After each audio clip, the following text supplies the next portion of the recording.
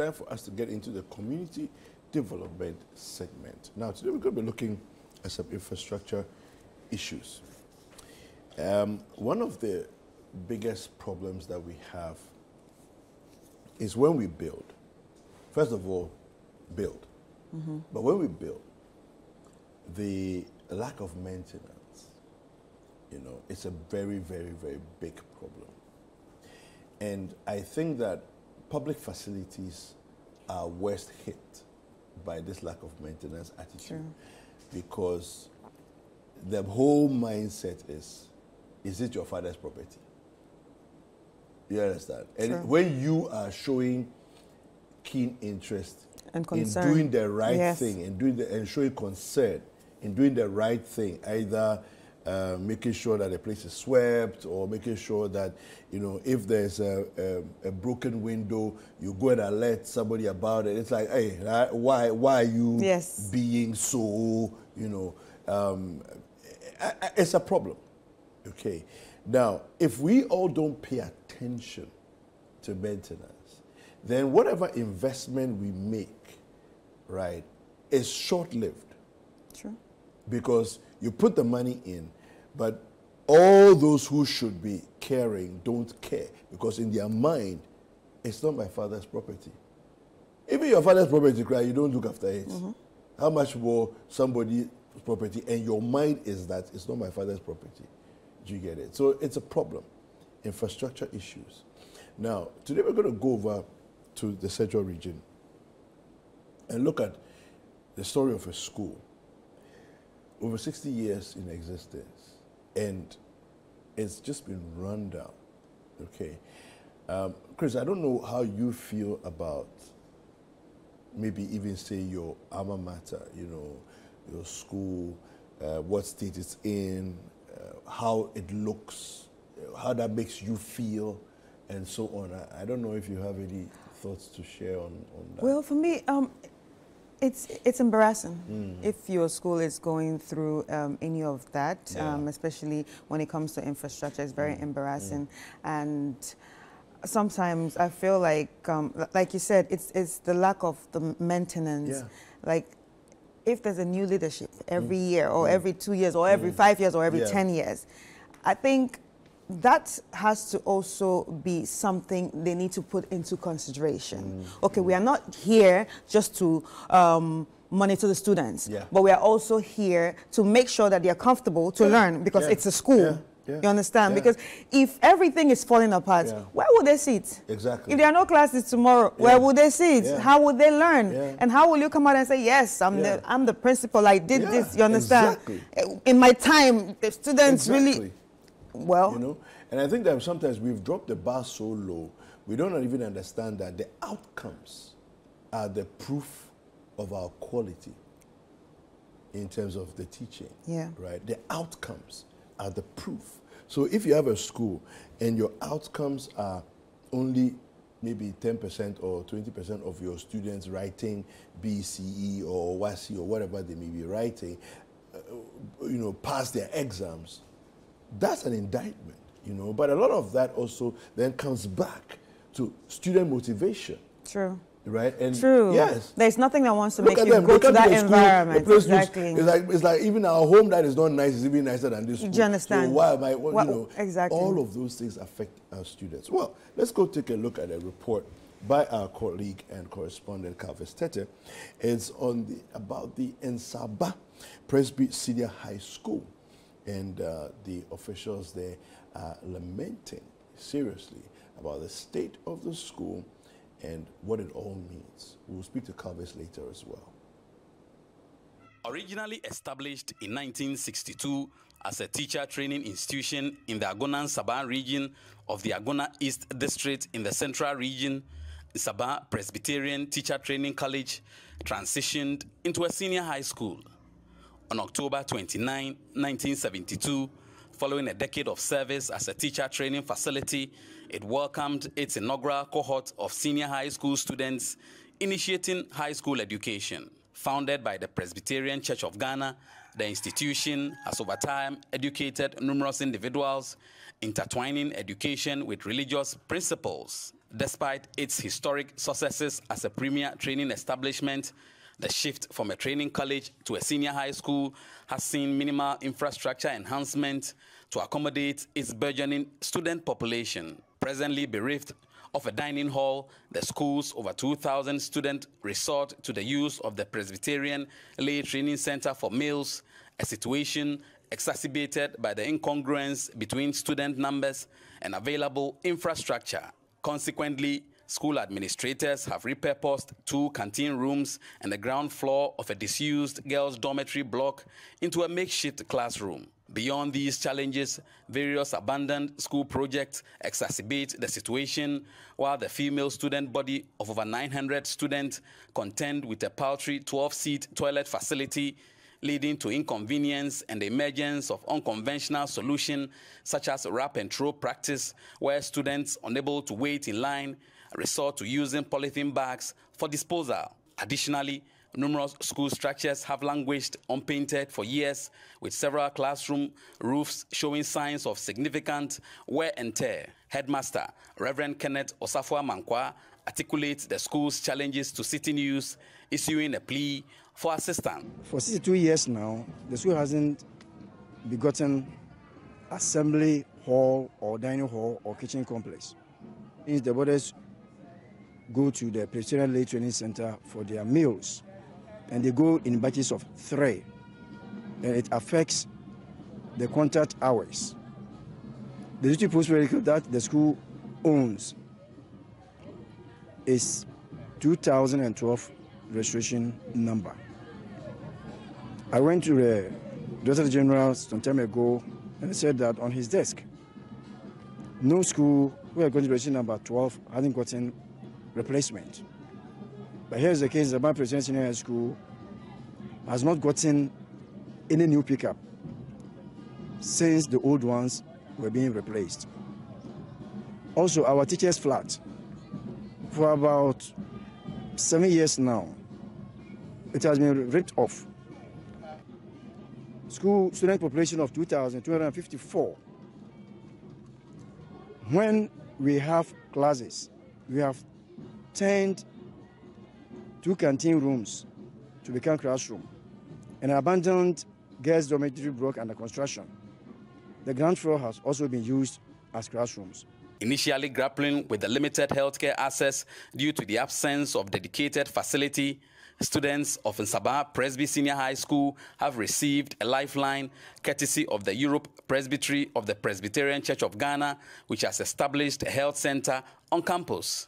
The facility aims to address student health needs with commitment made to address other infrastructure deficits by engaging alumni support. So we actually didn't know about these challenges until today. So we will be thinking about it, and we're doing what we can. Obviously, our members solely, this project, the infirmary was solely supported and built by funds from our members who gave generously. And I'm sure when they see the need, they will also rise to the occasion and give generously to whatever cause we decide to help with.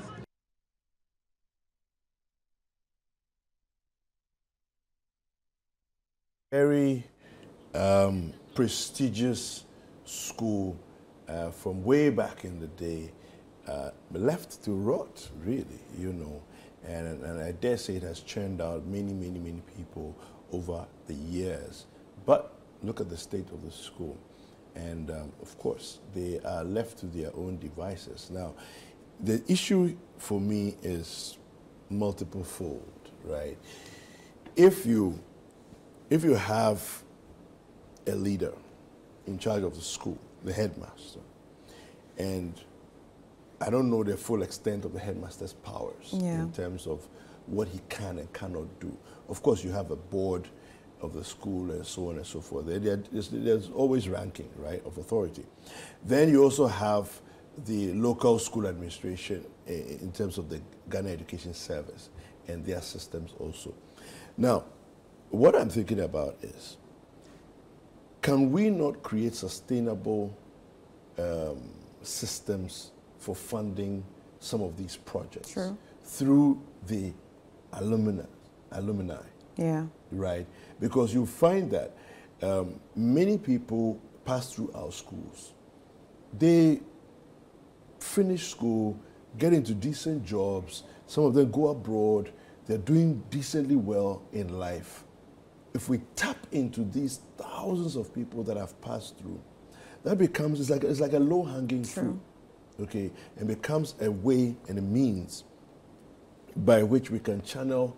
And you see, if one person doesn't have to give a lot, but you collect a little from a lot of everybody, people, then I can always give next year.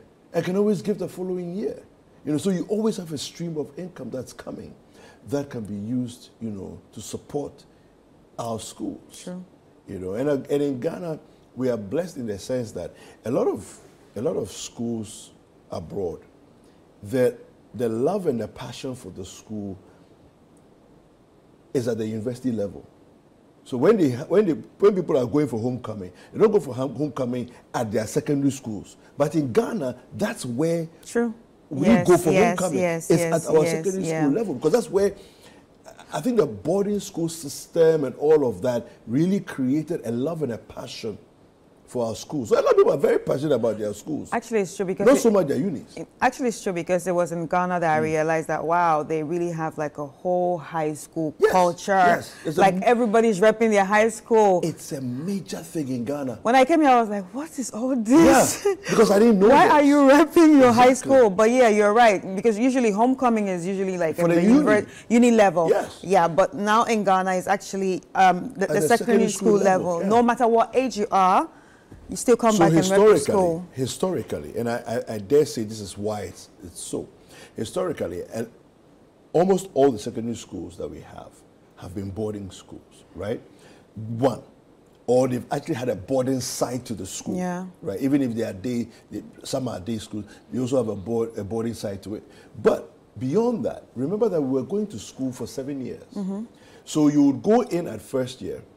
The earliest you will leave the school is 5th year, and you go to another school for 2 years, or maybe you are done at the end of the 5 years, right? But a lot of people would go to school for a full 7 years. So you're in this same school for 7 good years. The same environment, the same family. Then at that time, you leave and go to uni for 3 years. True. Do you see? So the bond was created there in the secondary school. So we shouldn't joke with it, because it's a low-hanging fruit for us, right?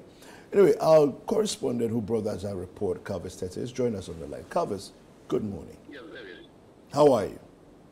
I'm good, and yourself? Very well, thank you. Thank you for joining us, and thank you for shining a light on the challenges that this school in Nsaba is experiencing. Walk us a little bit through the location of this school. What are the surrounding towns? Give us a sense. For people who are watching, they have no idea where the Nsaba Presbyterian Senior High School is located. Well, Aguna Nsaba Presbyterian Senior High School is located in the Aguna East District of the Central Region. It also shares border with Aguna Biakwa. Actually, we pass through Aguna Biakwa through to Nsaba. There are some other communities that share border. It is also closer to Aguna Swedro and some other communities. The plight of the school, myself, I was very surprised when I got to the school and realized that Aguna Nsaba Senior High School was in ruins. You know, this has been an old school. I mean, we know Aguna Nsaba, which was built by the Presbyterian Church of Ghana. Initially, it was a training college, and so it transitioned into a senior high school after some years. But the question people keep on asking is that, I mean, the structures were built by the training college, when it was a training college, sorry. So now that it transitioned into a senior high school, what structures have been added? When I got to the school, I noticed there were some structures which were started by the GET Fund. It has not been completed. There's a big dining hall project going on. It has not been completed. And David, the challenges of this school are enormous.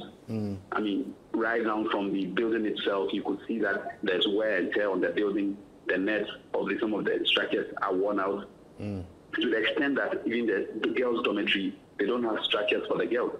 Some of them are left with no option than to use a 12-seater KVIP. Over 900 girls, David. Wow. And some of them have to engage in shift and throw, excuse my word, because sometimes they can't wait in line for their colleagues to use the attempt to make a score before it gets to their turn.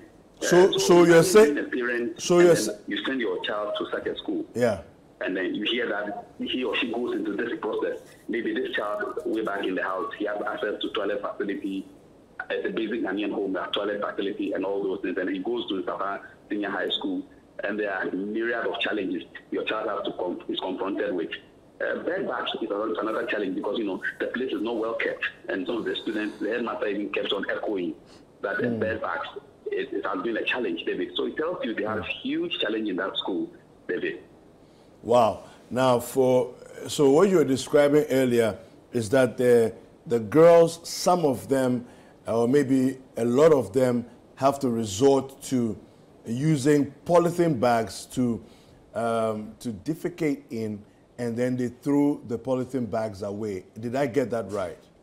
Exactly, that's it. The headmaster re-echoed that portion when I interviewed him, saying that the girls sometimes have to use polythene bags and then attend to nature's call and then throw it somewhere, because over 900 girls are competing with just 12-seater KVIP, David.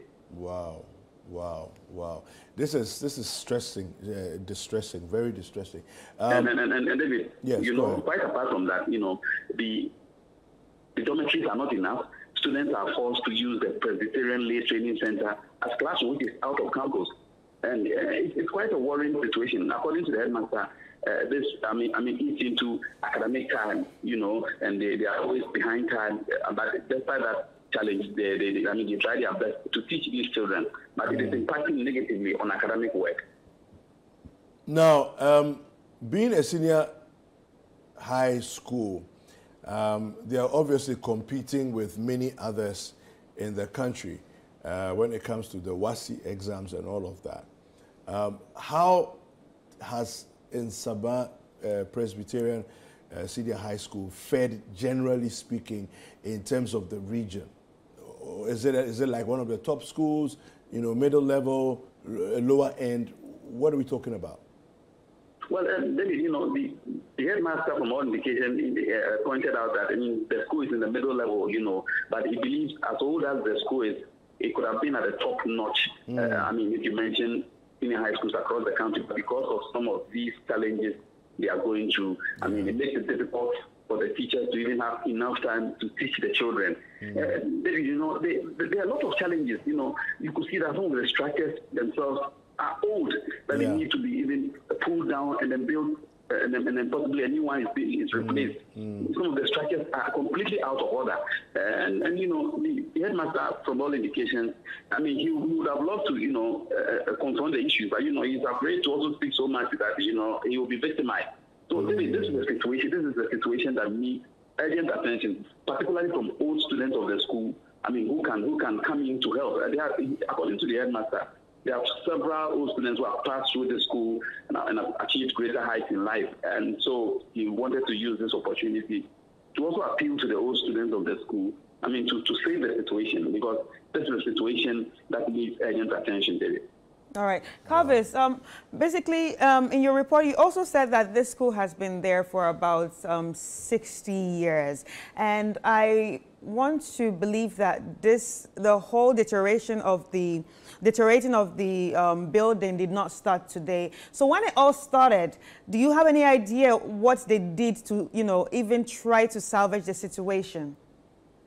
Well, according to the headmaster, he had written several letters to the Municipal Assembly, Agona East Municipal Assembly, to get funds to complete certain projects that have been left abandoned, and then to those that matter, even to the old students, to come to the aid of the school. And he's hoping that they'll get response, for a school of such stature, being over 60 years and above. He believes that this shouldn't be the state of the school.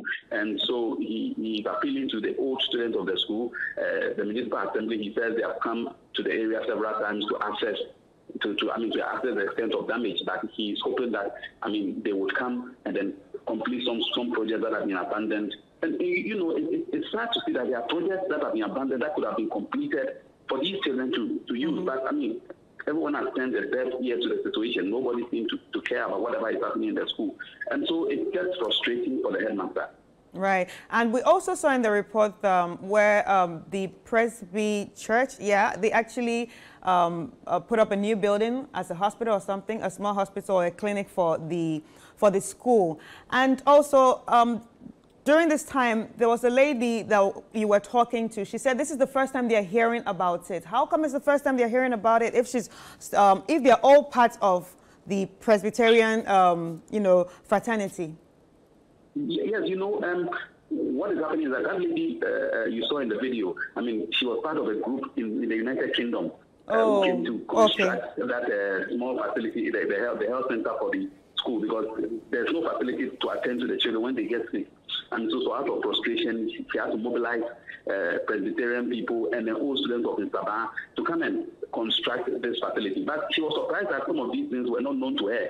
So she said she's going back to the UK. She would have to organize some old students to attend to that need of the school. Because I pointed out to her that the school is in dire need of infrastructure. So apart from the health, the facility, what else are they going to do? So she said once she goes back to the UK, she's going to organize her colleagues, old students, to ensure that, I mean, they do something for the school. Okay. Was she herself an old student? Do you know? Yes, she herself was an old student of the school. Okay. And I mean, so she expressed frustration at the situation. She never knew this was the extent of damage. And so actually we can't pinpoint. I think the information has gone down well to the old students.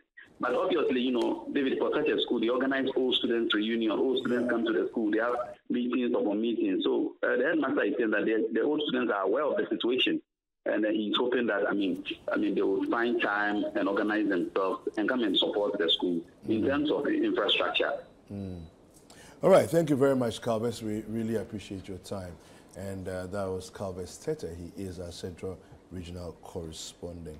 Now, you see what we're talking about, old students and the importance of the place of old students and old student associations, and coming together to support your alma mater. Yeah. Because you see, at the end of the day, how much is government going to do? Yeah. How much can government do when government has a million things on their radar to take care of education, to take care of health, to take care of various different things, right?